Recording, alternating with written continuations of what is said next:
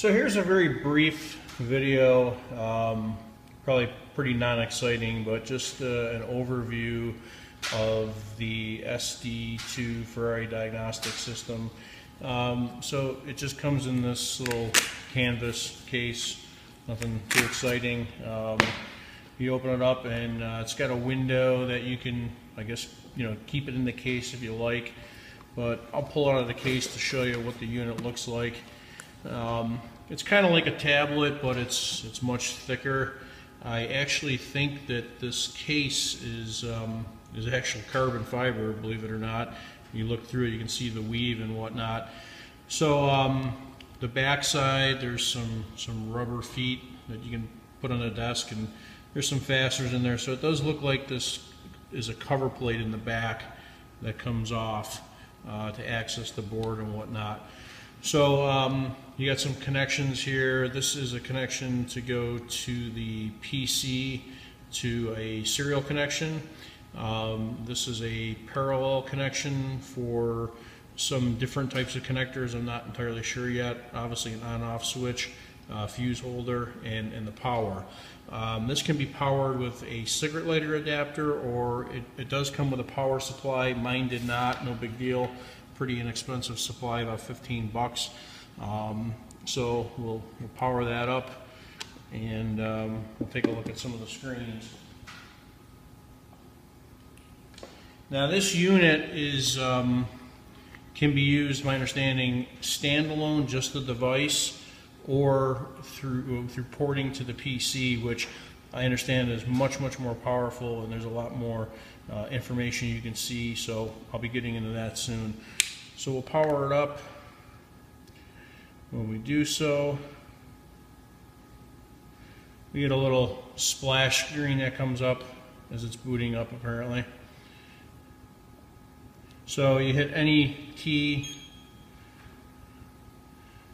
So you see we've got some options here: link to PC, standalone mode, set parameters. I'll go into that. And there's really not a lot of parameters here. It's mostly the display, brightness, contrast, buzzer, language. We look at the language settings. There's looks like English, French, Dutch, Spanish, and Italian. So obviously keep that on English. Okay. Really no need to mess with the brightness or whatnot. So I think that's really the only settings here. We'll escape out of that.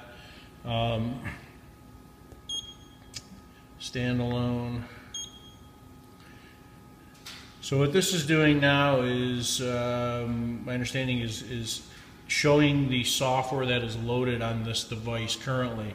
And the seller was kind enough to put 355 software on here for me. Again, I'm just learning this, so there's a lot I don't know, but my understanding is that this device does not have enough storage capacity for all the software of all the models it can do diagnostics with. So you have to basically remove and load software from the PC to this device to use it. But so you see we've got Bosch Motronic 2.7. Capote, I understand, is the convertible top software, and I need to learn my Italian and English translations. So you got an airbag for 355 and 456. I don't know what this one means in Italian, so we'll have to learn that. ABS Bosch, Motronic 5.2 for the 355. The Bilstein shock control, and